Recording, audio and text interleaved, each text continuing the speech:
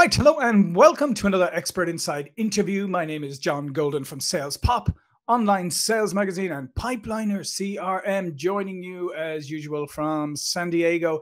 And today I am delighted to be joined by Jerry Michalski, who is up in Portland, Oregon. How are you doing, Jerry? I'm doing very well, and my wife just now took off from Portland en route to your fair city. Oh, very good, very well. Yeah. You can tell her the weather's nice. Not that that's a surprise, but that's terrific. I love that. It's pretty nice right now. And Jerry is curator of the world's largest mind map guide to the world in context, tech visionary, keynote speaker, and an expert on trust and mistrust.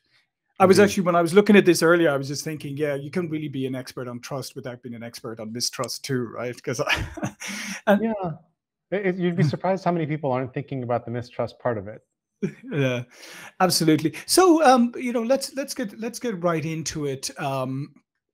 First of all, can you define? I mean, I know people kind of know what trust means, but in the context of what you're talking about, could you define trust from your perspective? Sure. There's a ton of different definitions of trust and trust models.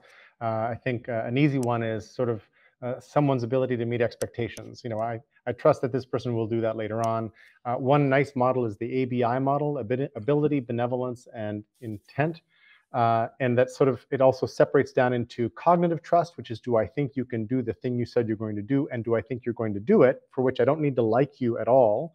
And an affective trust, which is, do I think you have my best interests at heart? Do I think you have good intentions? That whole part of it. And those don't have to be in the same person. So I always say, like, we know that Dr. Evil is always going to try to kill Austin Powers, but isn't going to be able to, but we can trust he's always going to try, right? So trust doesn't always have to be about good things. Yeah, that's a great point. So, I mean, that whole idea of like consistency or predictability, and I think that's what, when people set out to build trust, you say in salespeople or whatever role you're in, trying to build trust is, I think they overlook something as fundamental as that, is just being consistent, being predictable, and just simply doing what you say you'll do. Right, exactly. And I'm an odd fish, because I'm not about how do you build high trust teams or how do you build trust in an interaction. I know a bit about that, and I would point you to other experts on that. Sure. I wound up somehow really caring a lot about trust and mistrust in institutional design. And it shows up for me in things like the compulsory education system and Wikipedia. And years ago, I started reading some John Taylor Gatto, Gatto, a retired New York high school teacher, and I got to meet him a couple times and have a meal with him. And he was talking about the hidden curriculum of schooling, which is all about mistrust. And that it started to soak in that we've designed our institutions from a mistrust of the average person, because there is a legitimate worldview that says most people are just out for themselves. Life is nasty, brutish, and short, and we've got to design our systems to protect ourselves against the bad actors. And I'm of the belief that most people would like to help and make things better. And when we design the systems against the bad actors first early, we actually separate everybody else, and we sort of cut the genius out of the room. So kind of to get into the heart of the matter quickly, I'm interested in, like, sure, what's the gesture that I can do with you to build trust, which is like make three commitments and meet those 3 commitments quickly. That'll build trust. Boom. I'm much more interested in, how did we normalize mistrust? Yeah, listen, I obviously it's extremely interesting, but yeah, so if you think about it, right, human nature being what it is, we're kind of naturally cynical, or maybe we're not naturally cynical. Maybe we have been educated. Maybe that's a learned behavior over time. But yeah, it seems like to trust institutions almost would, if you were very trusting in most institutions, you'd kind of be an outlier, because most people would go, oh yeah, but you don't know really what's going on, or you can't really trust this. So how does an institution overcome that? Well, it's really interesting, because even the word institution, I can see you saying it. I can see you saying the word as you formed the syllables on your lips and uttered the word. I'm like, yeah. There's a very good reason why people mistrust institutions or big government or whatever else. And it's partly because most of the institutions we're used to dealing with don't trust us. They're designed to assume we're out to get the most we possibly can, greedily or whatever else. And I will add that most of the solutions I've found from other people's work that solve this problem either create novel kinds of institutions that make us feel really queasy and scared, or don't even need institutionalization, that we wind up taking back responsibility for some of those things to ourselves and our neighbors, and wind up cooperating through trust. And when without trust, those cooperations are not feasible. I have a little equation I made up: scarcity equals abundance minus trust. Because in situation after situation, I can point to you to a situation where something is abundant, but because there's no trust, we wind up making it scarce. And it's an artificial scarcity that capitalism likes, because there's an equation in capitalism that scarcity equals value, and therefore there can't be a business model if there isn't scarcity. So we should try to create some artificial scarcity, all of which is bullshit to me. Yeah, no, it is, and it's interesting that we promote this idea of everything being finite, or the pie, and basically if you get a chunk of the pie, well, you just took that away from me. There's only a certain, instead of, as you said, like abundant mindsets. I mean, to think that there is enough, for everybody. I think that's an underlying underpins a lot of things. So you just mentioned there, I just wanted to come back. You said when you create an institution or a system or whatever it is, that it can turn out to be kind of a bit strange looking in its constitution. Could you just elaborate a little on that? Yeah, so one of the first places that I picked up the trail, was from this guy, John Taylor Gatto, and a bunch of other thinkers about schooling: Ivan Illich, Grace Llewellyn, Paulo Freire. There's a whole bunch of critics of the compulsory education system. And the answer to compulsory education is a poorly named area called unschooling or deschooling or something like that, where really it's about how do you build scaffolding so that young people, or anybody who wants to learn at any age, can just go get the right equipment and learn on their own around things that they really care about, with some feedback loops, so that we're not talking about feral kids, on Lord of the Flies. We're actually talking about how do we deinstitutionalize it so that people actually learn and are motivated to learn, and learn very quickly. Because one of the things Gatto used to say is, it only takes about 100 hours for the average person to learn either basic reading or basic math. Just 100 hours of learning. And there's only one variable in there: they have to want to. That's it. That's it. And guess what? They don't all want to on the 3rd month of the 12th year of their life, or wherever it is we start teaching each of those things, right? But we're not like in synchrony that way. It shows up for somebody who's 10 years old because they want to read Instagram posts, and like, right. Awesome. Or they're in Fortnite and they're starting to use text chat and they can't understand it. So now they're highly motivated to learn to read. It's going to take 100 hours and then we're on board. So deinstitutionalization is really, really interesting. But then the question is, what are the minimal handrails you need to maintain some kind of order and so forth? And we rapidly get into really muddy waters about capitalism versus anarchism versus other sorts of things. It's a very interesting, turbulent, and kind of sometimes really emotion and value-laden, emotion-laden kind of area. Yeah, no, it's fascinating. But I'm glad this Gatto turned up, unlike the one in the play. But but talking about this is is the mistrust in education, etc. Is we just have if you think about it, how much has education evolved? I mean, you could go back to Socrates, and he's sitting around teaching people in a classroom, or wherever. So there's this trope that you will hear very, very often. In fact, Sir Ken Robinson, I think, uses this in the opening of his famous talk. You could go back 1,000 years and you would recognize the classroom of the past because we haven't changed it at all. It's actually total and utter nonsense. Because between the US Civil War and the US and the First World War, we basically industrialized schooling. Before the Civil War, right up to the Civil War, we had thousands and thousands of one-room schoolhouses where we mixed up all the grade levels, and Susie was teaching Bobby his numbers, and and she was a couple of years ahead of him, and it felt kind of haphazard, but we had a very literate population. When de Tocqueville runs around the U.S. and goes and visits people in the backwoods of Kentucky, he writes in Democracy in America, he writes, these people were literate. They had like magazines and some books on their shelf they could read. They were participating in democracy, and he was really impressed by that, and justifiably so. But if you go back 1,000 years or more, you get walking and talking and thinking and engagement in life, and not the separation of work, life, learning, and play. That little Venn diagram was one circle. If you go talk to like Bushmen in Africa, when they go on a hunt, they're playing, learning, and working all together. And that's what life was like a lot around the world.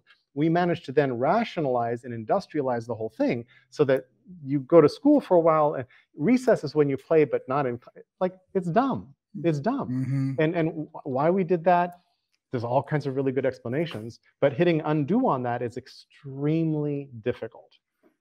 Yeah, look, that's great. I'm glad you corrected me on that, because actually my grandmother taught a one-room schoolroom in the west of Ireland, where my dad and everybody went, and it was all different grades, literally in a. I mean, I've seen the buildings kind of ruined now, but it literally was one room.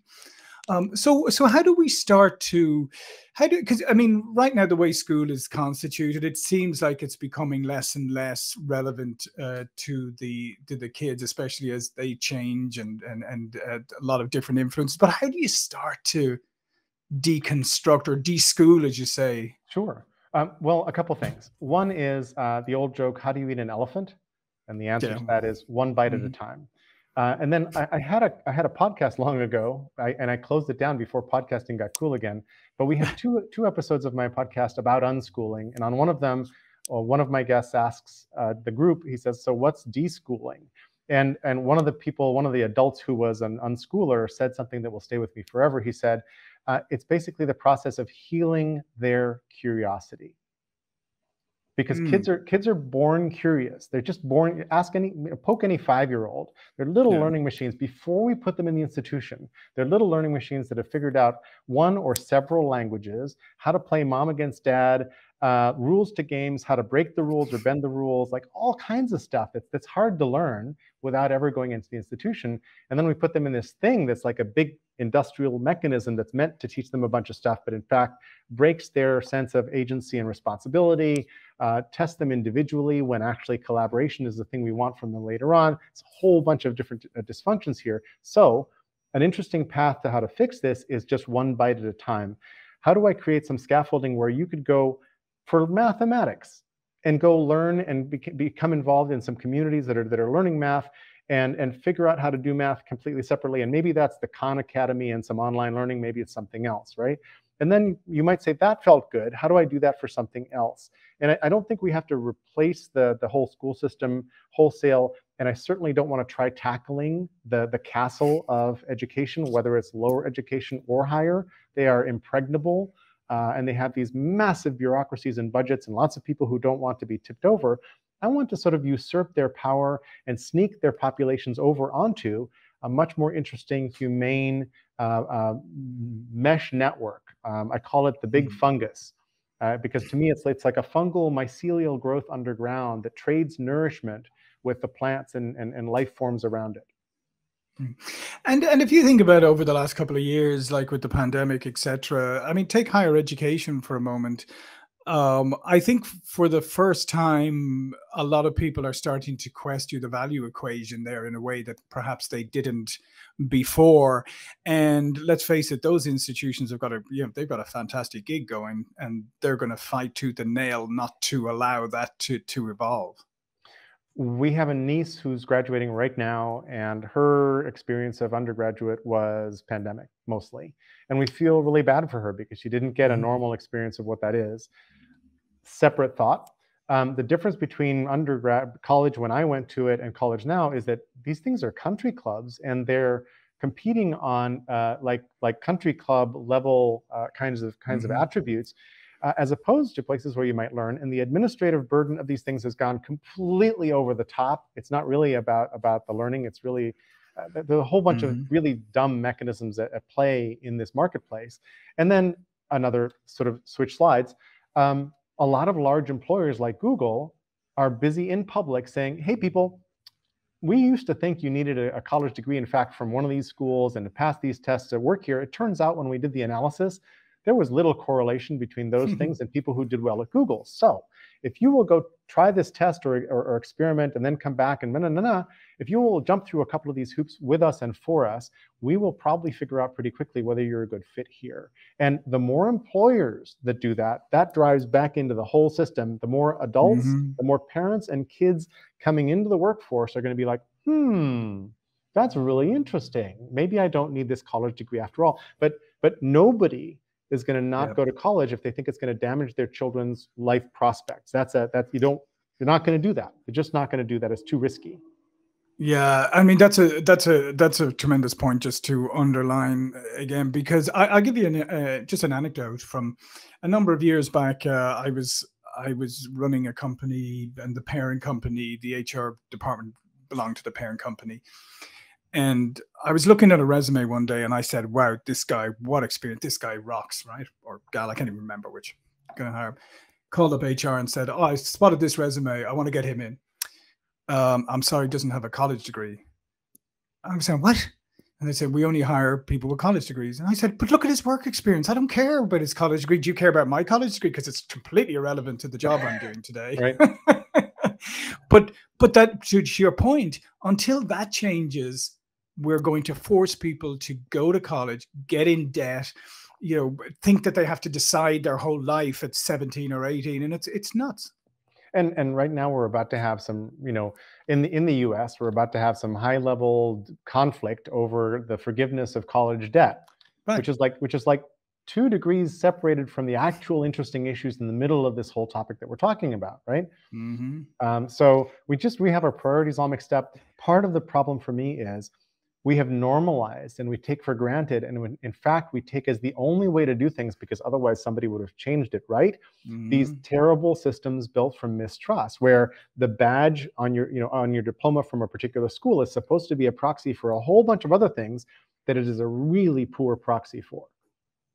Yeah, no, I agree. And I think when you're talking about mistrust, there's probably no greater betrayal that people feel is when they emerge from college and unfortunately realize that potentially their degree isn't worth the paper it's printed on. Not only that, if you were coming into the workforce right now, you should appropriately be deeply concerned.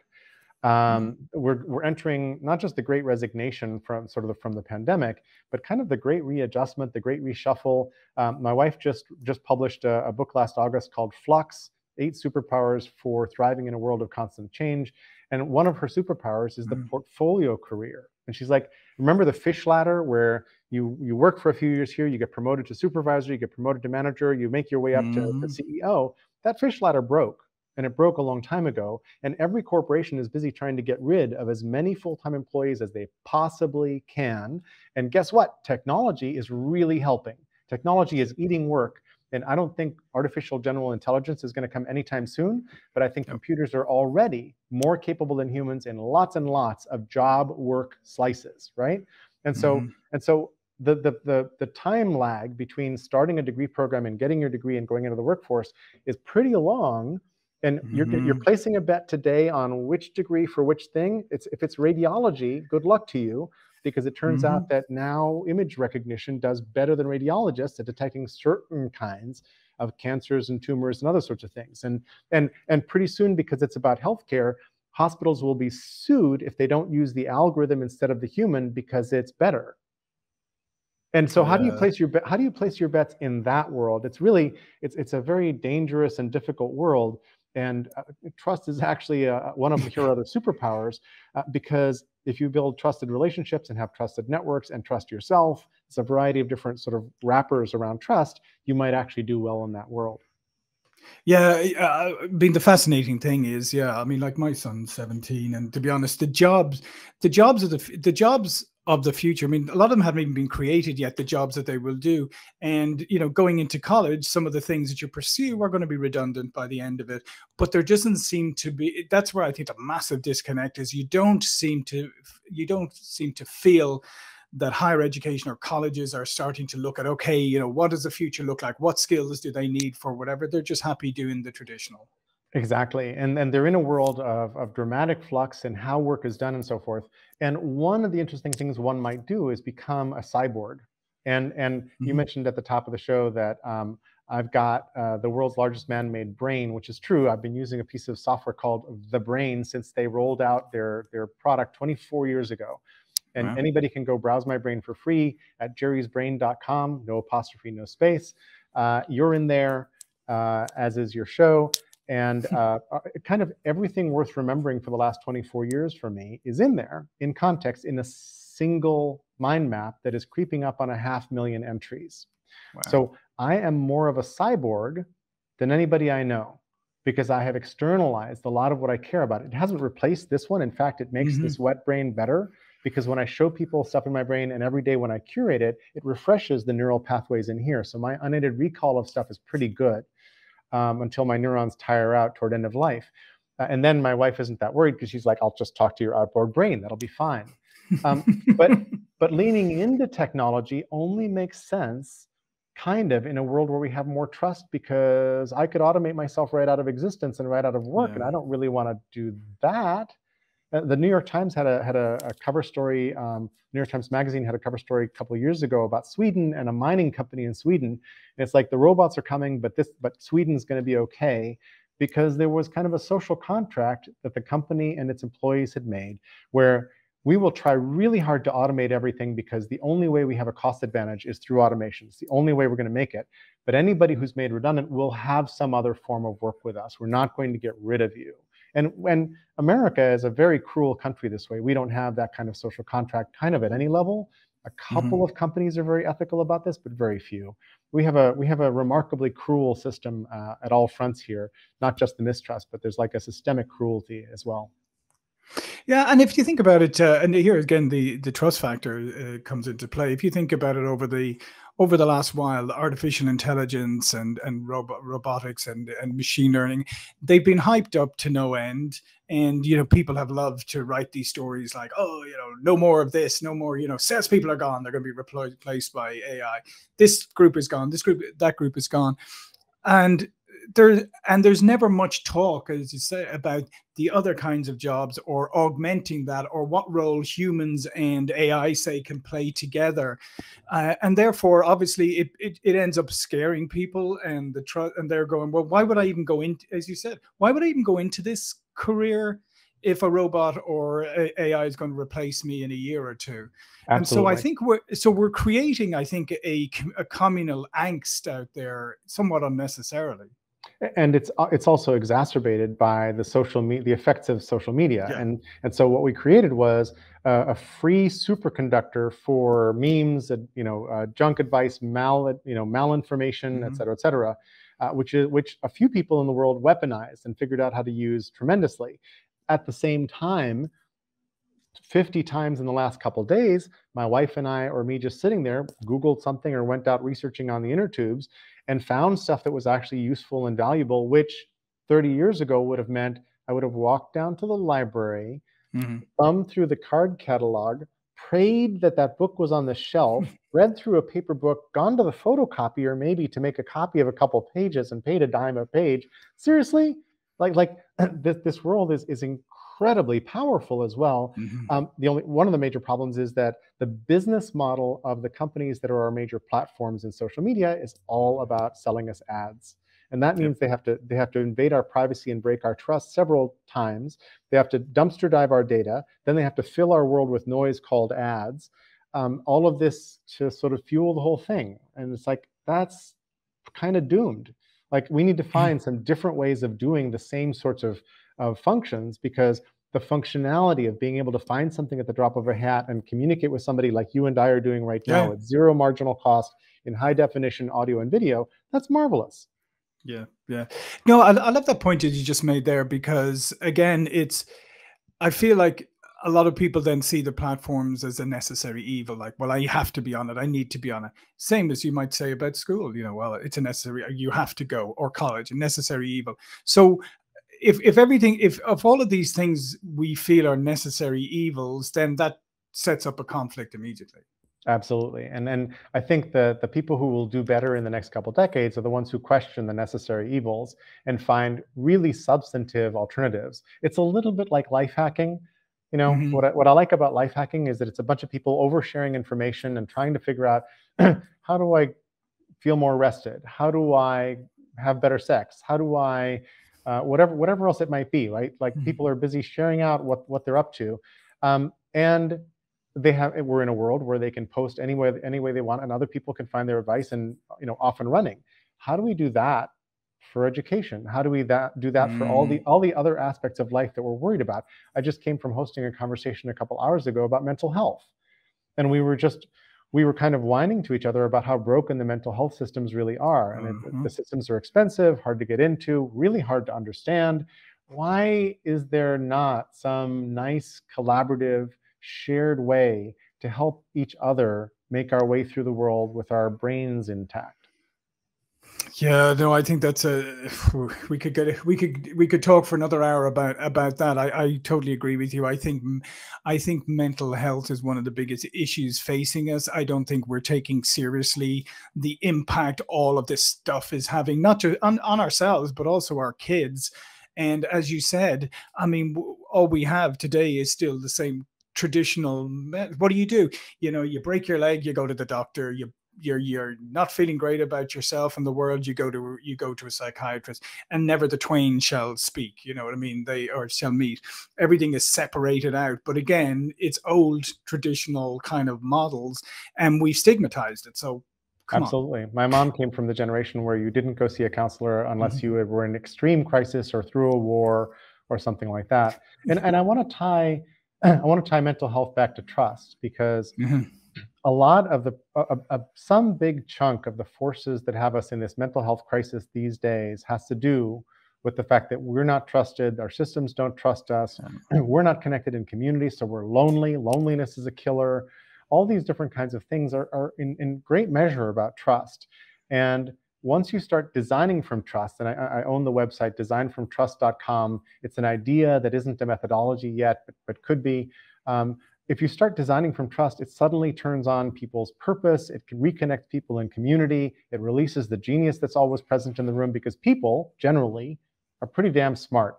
They may be smart about baseball stats or cross stitch or something like that, but they're smart, right? Yeah. We make our way through somehow. It's just that the institutions that we live inside of often don't let our smartness shine.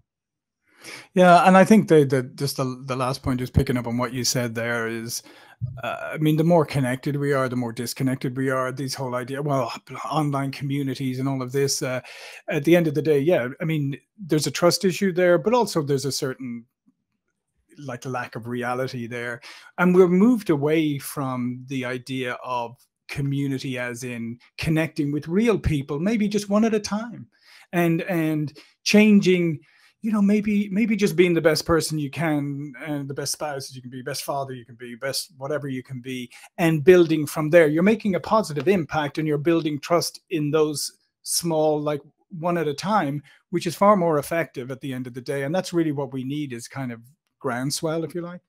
And one of the very simple tools to do what you just said is listening. I call it deep listening. I believe we're in a crisis of not listening. I think people are talking past each other. Everybody's talking in the public domain. We're liking and posting and whatever. And we're actually not listening to each other one-to-one, as you just said. And if we did, a bunch of other problems would start to dissolve. Yeah, no, 100%. Great way to round this off. I couldn't agree more about the listening. We're not listening, and hey, and nowadays the worst thing about it, I think, is we have normalized rudeness and not listening. So we've normalized where I can be standing having a conversation with you, and I can glance at my phone because a text came in, and I just go, oh, yeah, now back to you, Exactly. and that's acceptable, and that's acceptable behavior. That's happening, and then behind the curtain, we've sort of weaponized mistrust in the sense of there are people who understand, I call it denial of discourse attacks, because a denial of service attack is when I flood a web server with too much traffic so it can't actually respond and it goes down. A denial of discourse attack is basically flooding the zone with bullshit, which is sort of a known strategy, so that discourse can't happen, so that people are just afraid. And when people are afraid, they're very easy to steer. And we're in an era where that has happened to us already for years. and we don't quite know how to get out of it. You know, Musk is buying Twitter, and I've read all kinds of advice on what he ought to do with Twitter, and he has his own ideas, which are pretty naive about what to do with Twitter. But it's an important conversation. Notice what happened to Trump when he was deplatformed after his presidency. It's like, wow. It's like, I could swear I hear some noise out there. Well, I don't know. Yeah. Yeah, no, it is fascinating. Listen, all of Jerry's information be below this video. But before we go, please do tell people a little bit more about yourself and what you do. Sure, thanks. I'm a strange guy who's been curating a mind map. You can find it at jerrysbrain.com. JerryMichalski.com has general information about me. My passion project since lockdown is called OpenGlobalMind.com. And it's basically a community of practice of people trying to figure out both how to be open-minded together so that we can bridge these cultural divides, but also how to create a global mind. Because I'm sitting here feeding this brain thing by myself going, where is everybody? This is really fun. And I'd like to do that with others. So John, thank you very much for having me on your program. It's been a fun conversation. Thank you for the great questions. Yeah, listen, thanks, Jerry. This has been absolutely fascinating. We could have gone on for hours, but hopefully you come back again and we'll maybe continue this conversation. Thank you all for watching and listening, and I will see you all again really soon. Thank you.